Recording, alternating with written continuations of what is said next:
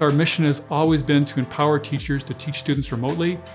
And it's so satisfying to see that that initial vision of building it as an open source project has both enabled schools and colleges to save the school year, to go online, and has enabled Blindside Networks to grow at such an intense level. So we took the experience we had with scaling our processing recordings, applied that to scaling of the virtual classrooms, and in a very short period of time, we were able to get it where we could scale up around the world with AWS, hosting virtual classrooms, and making sure we never missed a classroom for our students and teachers that are using our product.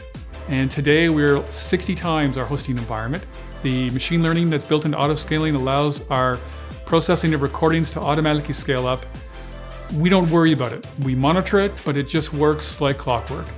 And in terms of like storage of recordings, we're storing millions of recordings in S3. What it meant for us as a small company is that we started to build that expertise in AWS, and that expertise paid us back later on as we needed to leverage more and more of AWS. From our perspective, I don't think Blindside Networks would be here today without our early leveraging of AWS and are able to increasingly use more and more AWS components as time went on.